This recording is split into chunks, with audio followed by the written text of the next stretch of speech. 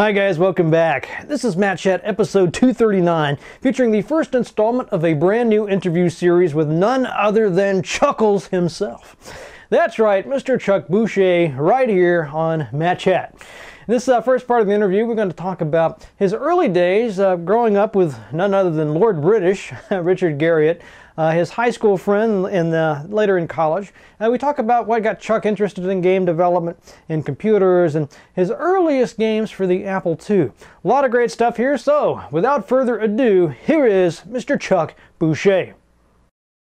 All right, folks, I am here with the great Chuckles, aka Chuck Bueche. He's the president of Craniac Entertainment, formerly the game designer at Origin. He's a software developer of Autoduel and 2400 AD. How are you today, Chuck? I'm doing great. Good morning. So I thought I would start off by taking us all the way back to the 80s or maybe even the late 70s and how you met this character, Richard Garriott, a.k.a. Lord British. Oh, well, that is, yeah, completely unrelated to computer games. We went to the same high school, and I would hang out. There was a big gang. We would go, I don't know if it was 10 or 20 of us that would off and on hang out at his house, and it started, I'm a little afraid to say, with Dungeons and Dragons at the Garriott place. And so later, I ended up going to University of Texas, and Richard and I roomed together for a while, and then later lived across the halls from each other for our apartments. So we hung out. So you're doing the Renaissance festivals and SCA, all that stuff? I didn't. Richard was into it. I had to learn how to defend myself with a foil, but that was about the greatest extent of my involvement. I got to say, I met a lot of his friends, but I wasn't very active with the SCA. So he is the one that introduced you to games programming, or were you doing programming before? How did this programming come into it? I got started in high school. As did Richard. He was a little ahead of me a little bit, but took a course in BASIC. The entire class shared a single teletype machine with a paper tape reader. And we would write our programs in BASIC, but then going to school at mostly at UT, I was taking computer design, electrical engineering and computer design, and got into computers that way. I am thinking Richard, during our freshman year, had to leave his computer at home. He couldn't bring it with him to school, but sophomore year, he was able to bring it. He was allowed to bring the computer up. And he had released a Calibeth. It was all looking interesting. And he says, Chuck, you should write a game. It's not hard. And so I actually wrote my first couple of games on his computer. And it was Apple II? It was Apple II. Yeah, yeah. And that's what got me started. I think the first work I did, before I did my own, I did some contract work for him. I did the space flight sequences in Ultima 1, and then I did several of his boot screens for the the early Ultimas. This must have been quite a high school experience to have all these. Was it just you two doing all this game work, or were there was part of a circle of friends? Oh no, it was just us. There was no industry really. I mean, there were a few people that were dabbling, and we brought some friends in. Ken Arnold did some of the early music. I don't know if he did a Calibeth. He did some music for me as well. It's kind of funny. One of the guys that worked at the Computerland store, I ran into 10 years later in a college class. It's like, Jim, is that you? He says, Chuckles, is that you? Couldn't believe it, just randomly ran into him. But no, there wasn't a lot of it going on then. So what were the other kids? What did the other kids in the class make of all this? Were you guys considered nerds, or was this considered cool? It was a little bit of both. A little bit of both. Now, as far as you mean in the class, I mean, we were off to college. So this was 19. But you met in high school and then went to college. We met in high school. Yeah, okay. I wasn't doing the computer stuff in high school though. Oh, okay, okay. Yeah. So we were kind of off on our own when the game stuff started going on. So you got treated a little bit like a nerd, or so yeah, well, some of that was justly so. What was it like? I'll go ahead. Justly so. I mean, it's still computer. We were well. Richard always was more of a game designer. I guess they didn't even have that term back then, computer nerd, right? Oh yeah, they did. Oh, they did. This is right away. Or math science geek or nerd, or yeah, definitely. And so, but we always going for us was that we were making computer games. It wasn't. I guess the stereotype would be you literally a rocket scientist, particularly since he and I both. He grew up more in the NASA area, and I was going to the same school with the NASA kids, and so yeah, it's not. It didn't have it wasn't the same situation then as it is today. So, what did your parents do? Oh gosh, my mom was a housewife. My dad was a draftsman. He designed high-level street lighting poles, and didn't finish his degree. But they were very supportive of your computer hobbies. Yep. Yeah. I guess hit the gates running coming out of high school, and Mom didn't worry about me too much. So you were roommates with Richard Garriott. Yeah. I guess, what was that like? Did he make you call him Lord British? Oh no. But we had our shares of adventures. Back in the day, we did quite a lot. We would go rappelling. We did rock climbing, rappelling. We did some in Austin. Turns out that there are quite a few caves that they're all very small, but they're close. They're like within the city limits. And so we'd go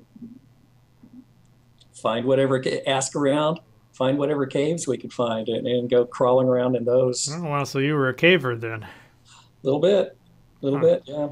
Hope did you ever get into any predicaments with that?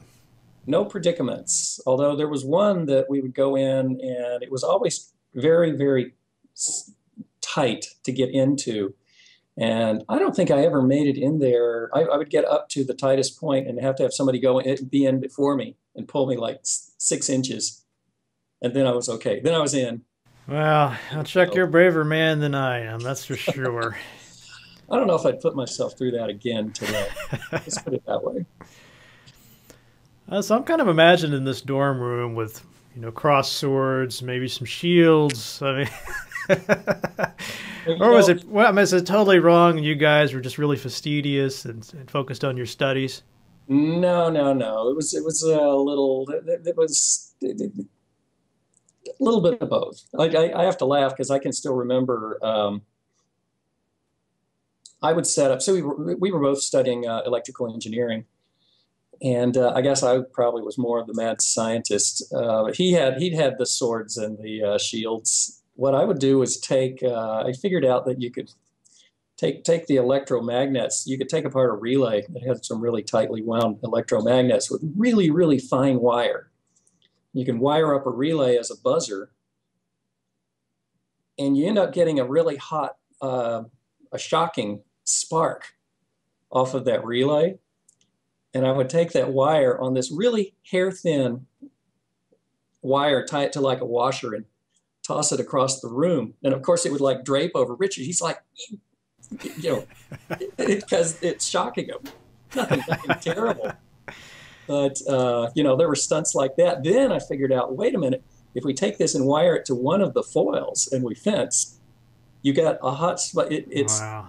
Distributed through your hand. So the person holding either of the foils, you don't get a shock through your hand. You only get a shock through the point.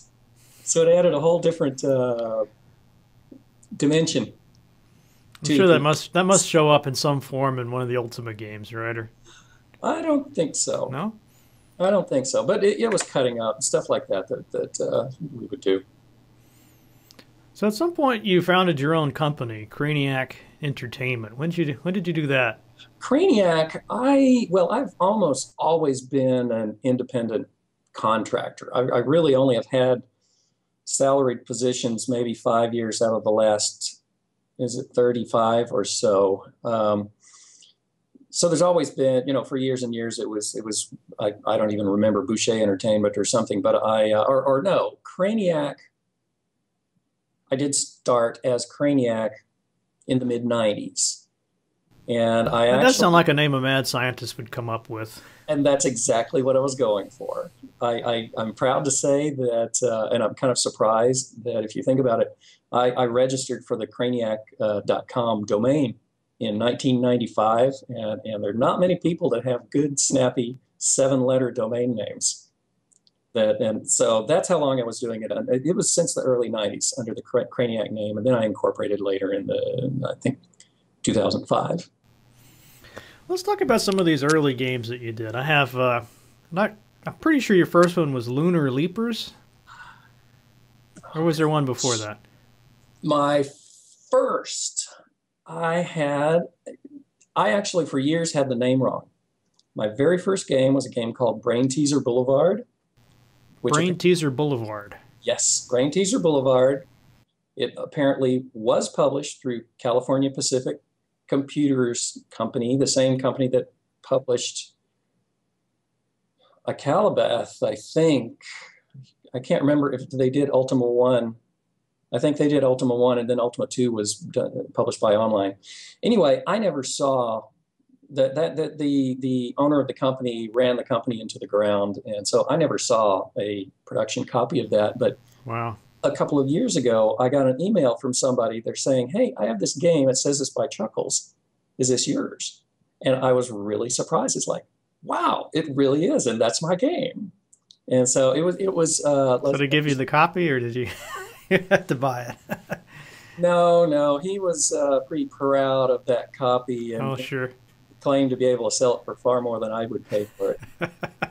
Like $2,000 or something. He said, "Oh, I've got a collector that'll pay $1,000 or $2,000 for this." I'm telling him, knock yourself out. So how does that make you feel to be the, making these things that are considered priceless collectibles?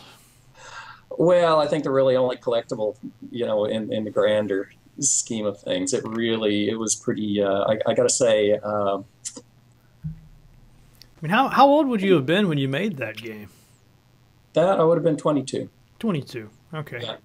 I was born in '60, so it's easy to figure all the. We started Origin in '83, so I was 23, and so I did. I did all that game, and then there was Laugh Pack. That was my first package through Online Systems, and that was a compilation of 4 games. Then we did Lunar Leapers. Did you do those? Did you do those 4 games, or did you just compile existing games? Oh, they were all yours. Yeah. So was that game a hit, or that package a hit? I have to say, no. No, I can't say there was. I think out of 4 games, one of them would have been good, right? Hey, well, I was making good enough money. I have to say the real success I had was Autoduel. Mm-hmm. Beyond that, most of my other games could have been better. Could have had better sales. Well, let's get into those other games then. So you said Brain Twister Boulevard. Was it Brain Twist? No, Brain Teaser. Brain Teaser Boulevard. Brain Teaser Boulevard. Frankly, it was very Frogger-esque. Okay. Then the Laugh Pack. Laugh Pack was 4 games there. Good grief. One was a maze game. One of them you actually used the little paddles controllers for the Apple II, and you would just fly ships from the bottom of the screen up to the top and dodge monsters. Let me think. Another one was. These are all before Lunar Leapers, right? These are all before Lunar Leapers. Wow. Yeah. I can't even remember what the other one was. Apple Zap. A couple of them were similar to arcade games that were out at the time. Did you spend a lot of time at the arcades? Some. I'm a child of the 70s, and that was one of the places to go and hang. Have any favorite games that you still play today? Nothing I play today. Problem is, I've never been the skeleton in my closet. Usually, is that for fun, playing computer games is not usually my first pick. I enjoy making them. and I enjoy the technology, and I enjoy programming, making things in general. But at the end of the day, I'm tired of programming and I want to do something else. It's a good climb some mountains or do some caving. Yeah, crawl around in a cave. But I always loved, I loved Defender, but I'm just terrible at it. So I think everybody is. All right, so what about Lunar Leapers, this shooter game in 1981? How'd that come about? Lunar Leapers, I still remember I was trying to come up with a concept of something to do, and I just had this. I was in a class. This was at, I think even Richard might have been in that. I can't even remember. This was at University of Houston, Clear Lake. I went through a lot of schools before I finally graduated in 11 years. But I had this idea of these monsters that would jump up and have long trailing legs behind them, and they would like jump just the way it turned out, jump up and try to grab your ship. And I just kind of filled things in from there. You know, we need a little more, and so added the various elements. But that was it. I was trying to think of something kind of weird. Then we get Creepy Corridors in 1983, which was a VIC-20 game, right? A Wizard of War style. No, Creepy Corridors is actually the maze game. Oh, okay. That was in Laugh Pack. And I will say, if I'm not mistaken, I used to say it was the second. It's the very, as far as I'm aware, the third Apple II game with recorded audio, with voice audio. The second being, of course, the original Castle Wolfenstein. And the first, which I would love to see, is a game called Bloody Murder, which shipped, I think, with the Apple computer or the operating system or something. And it was very, very simple. You had two guys at the end of a bowling alley, and it was another game paddle game. And you would just move back and forth and throw knives at each other. And if somebody got hit with a knife, he would fall over and some blood would come out, and he'd go, you got me. So did you do the voice work for Creepy Corridors? Creepy Corridors, I recorded. I did all the, back then, you know, there was no recording software. I had to write all the software to do the digital capture through the mic and then play it back through the speaker. And so, yeah, I mean, I did all the sound effects for all of my games. And so, yes, those blood-curdling screams in Creepy Corridors are mine. You did your own blood-curdling screams. Yes, yes. I don't suppose you'd be willing to do a modern version of that, just so you can compare. By the way, all of this, these sources and data files and archives, I just donated to the University of Texas Video Game Archive. What was it kind of a... Yeah. That's what it was. It's and that's all. And I was thrilled to see that those games still ran. I donated my hardware equipment. I just moved from Austin back to San Francisco, where I'm hoping to stay for a while. And I was thinking, you know, I keep moving all this stuff back and forth and back and forth. I need to just do something with it. So I donated all my hardware equipment, my communication cables. It was all custom stuff to get the data from the Apple II to the Commodore 64 or Apple II to the Atari 800. That's moving forward a little bit when I was doing the ports, the Ultima ports. But all of that stuff was custom, and I ended up donating it all to the UT Video Game Archive. And I believe they have all of Richard's stuff as well. That's a very generous thing, you know, especially considering your games are selling for $800, right? No telling what that would have brought in. Yeah, well, or $2,000 for that one. To someone, apparently, or allegedly. What about this Caverns of Callisto game? We've mentioned it before. It's the side-scrolling shooter with the jetpack guy, right? The Caverns of Callisto. That was that my first? No, Lap Pack was the first through online. Oh, Caverns. That was the first Origin game. See, I get them all confused. It's 20, 30 years ago. Yeah, Caverns. We needed something other than Ultima when we started Origin, and So I did Caverns of Callisto. I was really, in almost all the games I did, I tried to do something new. So I'm very, very proud. You know, while the sales could have been a bit, it left a bit to be desired, I was really happy with all of them technically. And Caverns, I was really proud about the way we got the arbitrary 2D scrolling going on that, where you would fly around through the underground caves and collect things, basically. Yeah, and that was pretty much it. We had a bunch of 5 different levels, I guess. It would all page off of the floppy disk as you need. It went from level to level, but that was kind of normal those days. That's the one Joe Garrity wrote in and said that he saw a copy of that one for $800 last December. Really? On eBay, yeah. Really? Well, I have lots of those in the. I kept my archive games.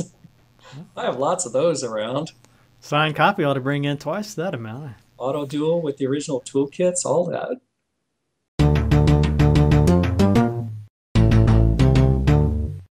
And that's all for this week's episode. I hope you guys enjoyed that. I should be back next week with the second installment of this interview with Chuckles. And believe me, guys, we're just starting to scratch the surface of this thing. A lot of great stuff coming up, so definitely want to stay tuned for that. Now, a couple of news items. First is that 64-ounce Games has successfully funded their Kickstarter goal, which was to make blind gamers, or to give blind gamers better access to card, table, and dice games. They're doing things like dice with braille on them, card sleeves, basically customizable solutions for different games. It was really cool. They were only asking for $7,500 and they ended up with $20,000. So I just wanted to share that with you guys. It makes me feel a lot better about the games industry. I mean, we have some really good people that are, you know, not just willing to sort of pay lip service to the idea of accessibility, but putting their money where their mouth is. So congratulations to 64-ounce Games.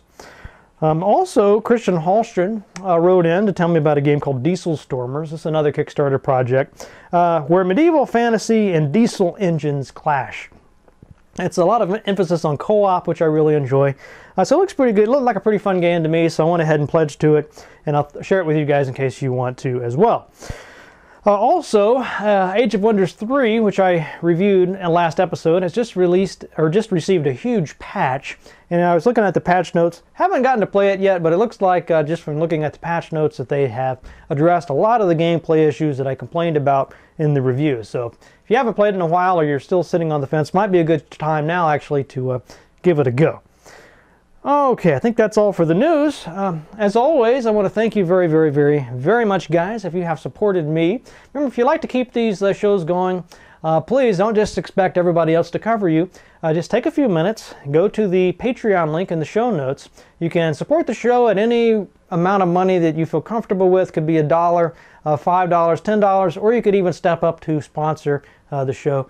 Anything that you're able to contribute, guys, I really appreciate it. I really do. You guys are awesome who are already supporting the show. Now, what about that ale of the week? Well, this week I've got a little number called Fresh Squeezed IPA. It's an India Pale Ale from Deschutes Brewery, and I've reviewed quite a few of their brews. So never been disappointed. They always do a pretty good job. This one's they're out of Bend, Oregon. Let's see, this one's 6.4% alcohol, so respectable, but not over the top. Let's see, heavy helping of Citra and Mosaic hops. Don't worry, no fruit was harmed in the making of this beer. It's a pretty fun thing there. Anyway, let's get this one open and see what it's all about. All right, so I got some of this fresh squeezed IPA from the Deschutes Brewery. Smells really nice. Actually, a lot of citrusy, little citrus, kind of, you can definitely smell the hops in this. I'm guessing this will be fairly bitter. But anyway, it smells really good. Let's give it a taste here. Let me try that again. I got really nothing but foam. You know, if you drink a lot of ale, you really need to have a mustache. There's so much extra flavor that way.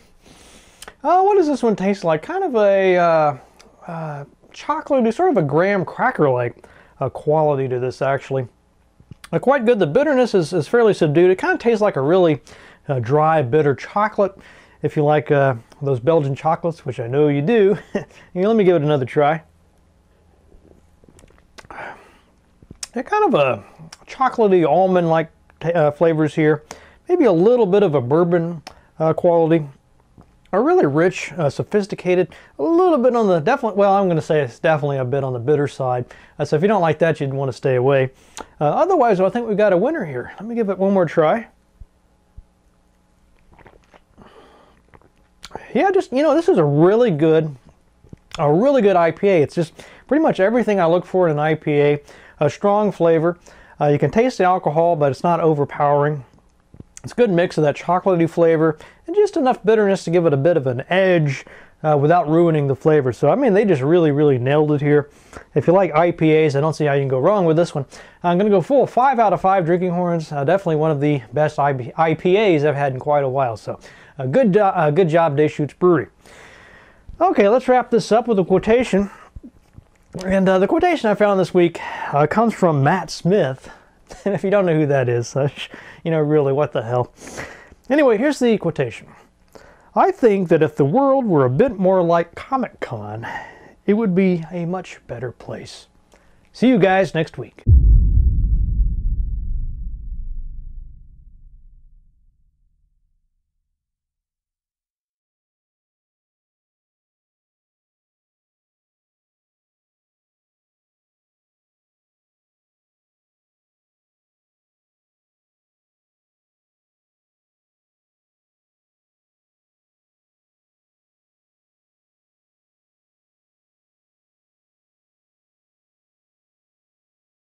Friday, say stone. Stone, Friday.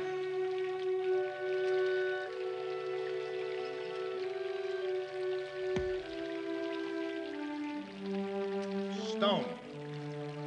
What? No. Stone. What? Listen, retarded. I don't know what you're trying to tell me, but we're not budging from this spot till you learn some words. A-okay? A-okay? No, idiot, stone. A-okay.